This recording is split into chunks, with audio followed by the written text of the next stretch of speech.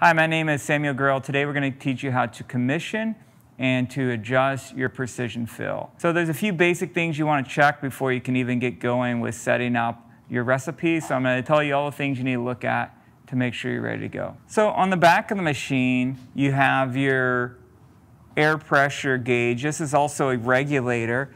If you pull up, you can adjust up or down.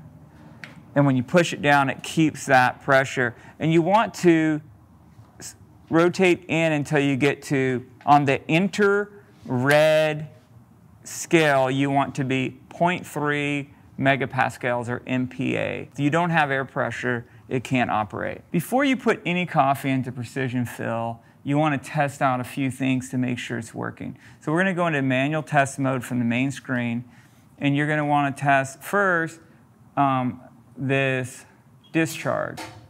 And the discharge button will turn green, and with the discharge button green, the discharge gate should open. Second thing you want to check is the fast feed, and with the fast feed open, you should have the filling gate all the way open and the vibrator running. With medium, you'll have the filling gate half open and the vibrator running. And with slow, the filling gate will be totally closed and the vibrator will be running. And then we turn slow off, the vibrator should not be running. And then when you turn off the discharge gate, it should close the discharge gate. So let's go see what that looks like on the side of the roaster. We've invited our engineer, Elena Grill. This is our engineer, Elena Grill. Come on. So are you going to, so can you reach the buttons? Yeah. All right, I'll tell you which one to hit. So come over here. No, you come over here. And so this here is the discharge gate. It discharges the coffee from the weighing chamber into the bag. So can you please hit the discharge button?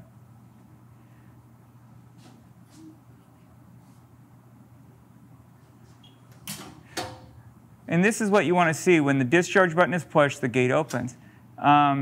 Next, we hit fast, and you're going to notice the gate opens all the way, lets coffee fall directly into the chamber. This is for fast filling. Would you hit medium? Medium, your gate is half open, and you can verify that your vibrator is running. Hit slow. The gate is closed. Vibrator is still running. Turn off slow. And vibrator's no longer running.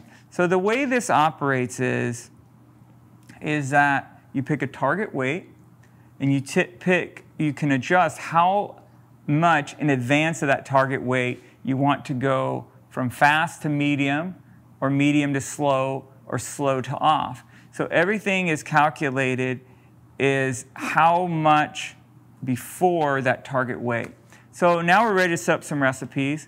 We have our coffee here in the hopper. We're going to use the lift to lift it up today, so we turn that on.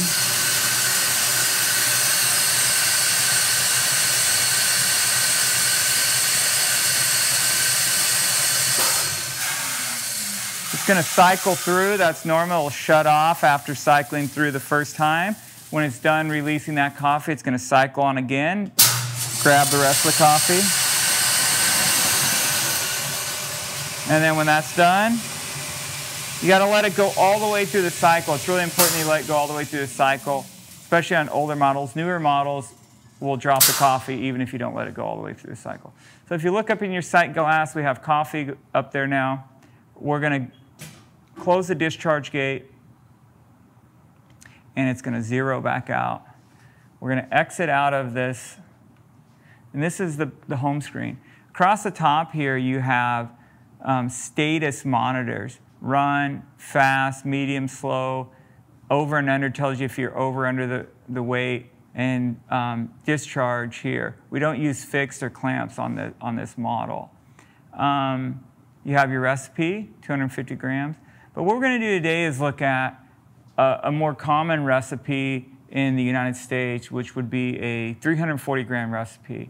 So let's go into look at 340 gram recipes.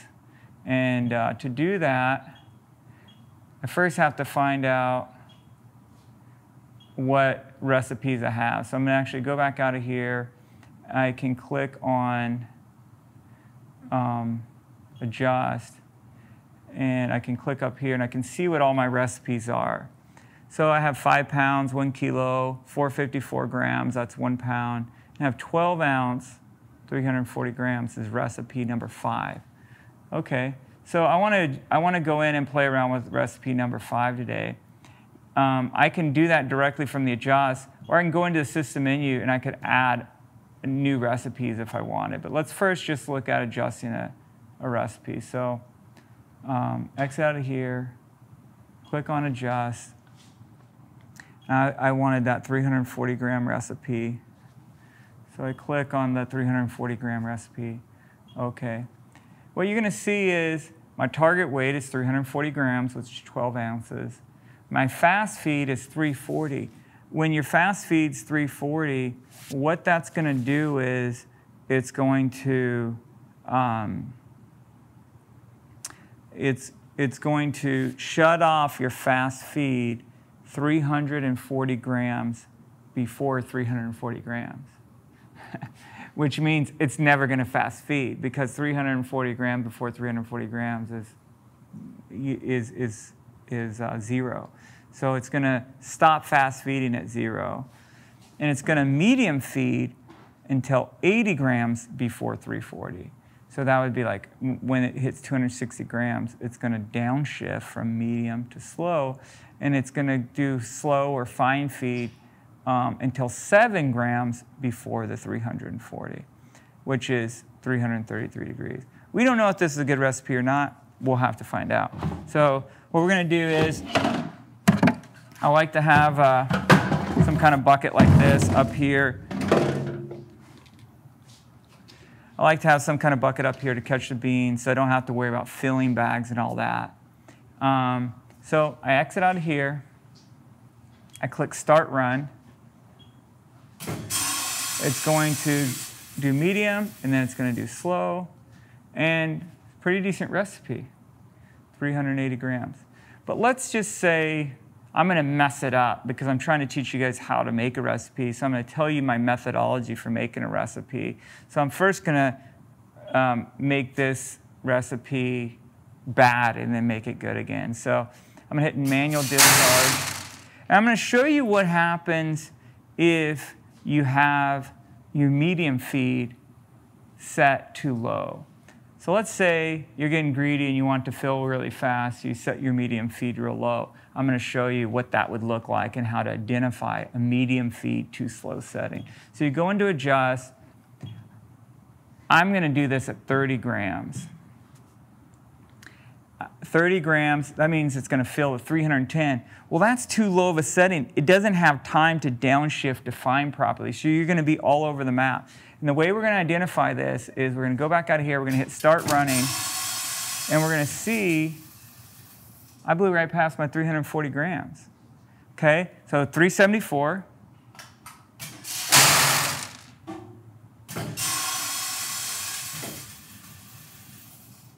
Next time, 378. So I'm kind of going all over the map. Each time's different, and I'm blowing way past my target weight. If you're blowing way past your target weight and your weights are erratic, meaning they're not within 2 to 4 grams of each other, you have a medium speed problem. So I could sit here and adjust my fine feed all day long, and it's not going to help much. In fact, here's a good sign you have your medium feed too high, is if I hit Adjust, and if I take my fine feed as low as it can go, which is 0, or even better, let's say I increase it up really high, like 20 grams. This should, if you increase your fine feed, you actually should lower your end weight, because this is how much before your target weight you're stopping. So if I stop sooner, I should have less weight, right? So I'm going to put a bigger number here, and it should decrease my weight. Let's see if it decreases it by 13 grams. If it's a fine feed problem, if I increase this by 13 grams, it should decrease my weight by 13 grams. So let's see if that actually works itself out. So I'm hitting the pedal, dropping that. It's running, medium feed, goes to slow feed. And it lowered it a little bit, but it didn't really lower it as much as we need all the way to 340 grams. And I could keep adjusting it. So I go, man, I still want to reduce that down by another 26 grams. So I go in here, and this time I'm going to even do more. I'm going to do 30 grams. And what you're going to see is it doesn't really matter much because the problem's actually not with my fine feed. I'm adjusting the wrong thing. And now I'm back up to 670. So no matter how much I adjust up my fine feed, I'm going to overshoot. The only way to solve this problem, and the way I know that the only way is to solve it, is fine feed isn't doing anything and my numbers are erratic. If you have those two things, then you need to increase your medium speed. So I'm going to stop. I'm going to go in and adjust my recipe, and I'm going to start increasing this up. And right now we're at 30, so I'm going to try 40. I'm slowly going to increase this until I'm going to put my fine feed on back what it was originally. I'm going to slowly adjust my medium feed until it's enough. And then I'm going to go a little more just for a margin of safety. So exit out of there. I'm at 40 grams. Let's see what happens.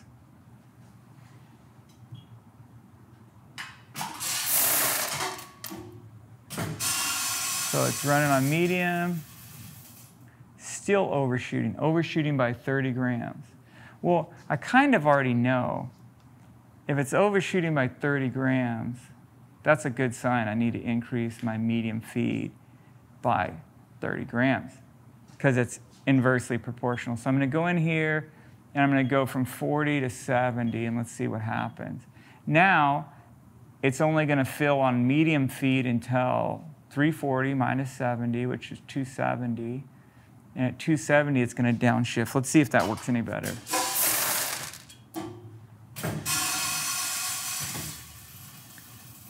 And sure enough, we're getting much closer. But let's see, 344, that's 4 grams over.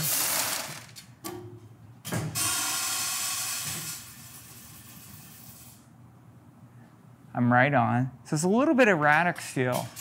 So 4 grams is not bad. We figure if it's 5 grams is still within standard. But now we're 6 grams over. So it's a little bit erratic. So what I can do is give myself a little more margin of error. So I'm going to stop that, adjust, and I'm going to just give myself a 80 gram margin to slow down and see if that works a little better. My guess is that's about the right.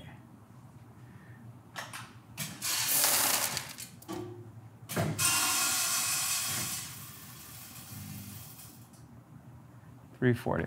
So that's how you know you're done, is that you can consistently get the weight you want. And by consistently, usually if 3 times in a row I'm getting the right weight plus or minus a few grams. You can see now we're much more consistent rather than having a range of kind of 6 grams. So the problem was my medium feed. There we go, 3 in a row, perfect. So that's how you recognize and fix a medium speed problem. But now let's talk about fine feed. Right now it's 7 grams, which is perfect. So I'm going to show you what it looks like if it's not perfect. What would happen if your fine feed is too low? If your fine feed is too low, remember this is how far in advance of your target you stop feeding. So if I have too low of a fine feed, I'm going to overshoot my weight. If I have too high of a fine feed or slow feed, it's going to undershoot my weight. This is how far in advance you're stopping. You can think of it that way. So I have too low of a fine feed, and here's how you're going to recognize too high of a fine feed. I'm going to start running again, and what's going to happen is it's going to overshoot. So it's overshooting by 6 to 8 grams. And you're going to notice this time, it's going to overshoot just like last time, but this time, it's overshooting to the same number every time. If it overshoots the same number every time, it's a slow feed problem. If it overshoots to an inconsistent number, more than 2 grams difference or 4 grams difference, then you have a medium speed too low problem. So right now, my fine feed's too low, but it's hitting the same target every time of 346. So if I'm trying to hit 340 and I'm overshooting by 6 to 8 grams, how would I hit 340? I need to slow down sooner. Well, I need to slow down exactly this many grams sooner. So if I'm overshooting by 6 to 7, I hit stop running, adjust, and I just slow down a little sooner. Rather than slowing down 0 grams before I hit, I slow down, you know, it looked like to me 6 to 8, so I'm going to put in 7.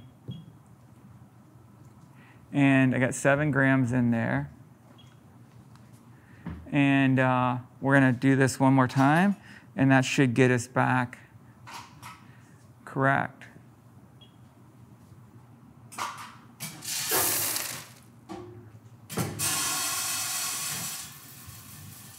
So we're back within 2 grams. That's not bad.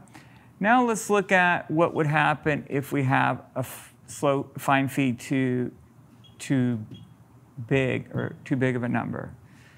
In this case, it's going to stop feeding, and I increase it by 13 grams. Well, we already know what's going to happen. We're going to be 13 grams under our target weight. So I'm going to exit back out of there. And, but here's where it gets interesting. With overshooting, it's always gram per gram. With undershooting, it's not necessarily, because your medium feed could be affecting you. So it's not necessarily going to be exactly 13 grams underweight. In fact, I think it might be more than that. But let's just see what happens.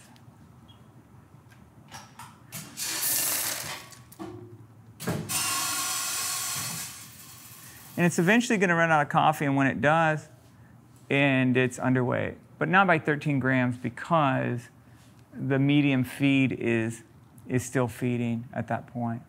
But I'm going to go back in, readjust back to my 7 grams.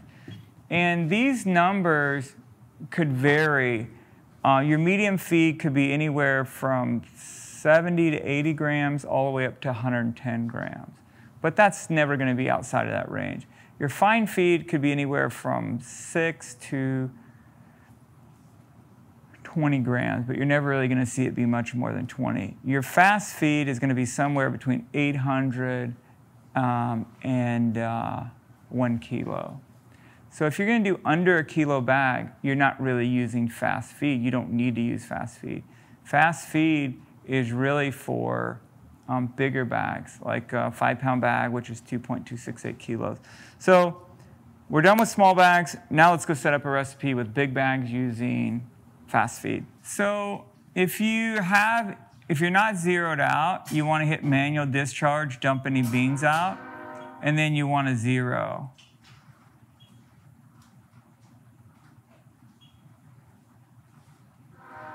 Okay, we've got it zeroed out. We're ready to start again. And I want to add a new recipe. But before I add a recipe, I need to know what recipes I have to make sure that I don't need that recipe. And I need to know how many of the recipe numbers I've used. So right now, I've used recipe number 1 through 9. And I want to make a new recipe, which the next available is recipe 10, and it's going to be called 2 pounds. So I always like to include the grams in there as well, since that's how we set everything up. So what we're going to do is we're going to go in to System Maintenance, Recipe Set. We're going to click here, and we're going to make a new recipe, recipe number 10, and make it shown. And we're going to name it. We're going to switch from Chinese to English to capital. I like capital letters. So we're going to do 2 pounds. So 2 LDS. And that is 908 grams.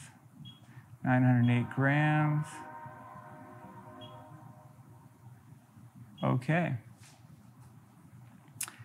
So we're going to exit. We're going to exit. We're going to go in, and that's what we're using. We're using a 2-pound recipe. Let's go ahead and set that recipe up. The target weight is going to be 908 grams. We don't really want any fast feed for this small of a bag. 1 kilo normally being the cutoff. Medium feed, we already know from previous experience that 80 works pretty good and 70 works pretty good. 7 works pretty good for fine feed. And once you figure those out, from machine to machine, it's going to vary a lot. Your machine, like I said, may be anywhere from 7 to 20. Medium feed may be anywhere from 80 to 110, 120. Fast feed may be anywhere from 450 to a kilo, which is a pretty wide range. But your fast feed is always your bag weight if you're under a kilo. So we exit out of there. We're going to see if this works. So we start running.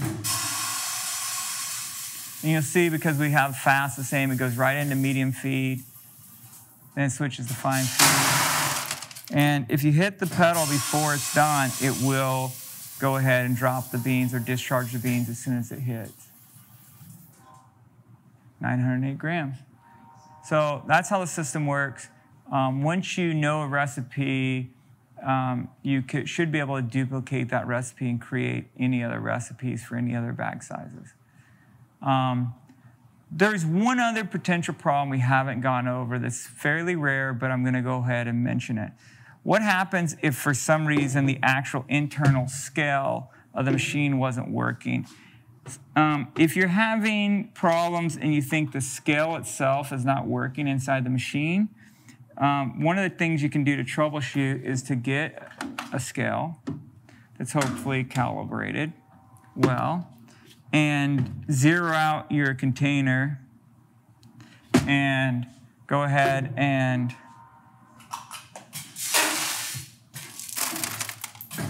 get a container bigger than your coffee, hopefully. So we're going to get a different recipe. We're going to go back to the 340 gram recipe that we were using before. And on the 340 gram recipe we were using before, we're going to manually discharge this. Start running, and we're going to test, does this weight match the weight that we're seeing on the scale? I did lose a couple beans, so it may be a little off, but yeah, 339, and I lost a couple beans. So if we're within a gram, that's considered very good on this scale. So that's just another double check you can do to make sure that your internal scale in your machine is calibrated with your internal scale. And the reason I say 1 gram is we don't know that that thing is calibrated within a gram either. You know, you could buy a calibrating weight that's exactly a specific weight. Thank you so much for watching this video about how to commission and adjust your precision fill. We hope you enjoy using it. Thank you so much.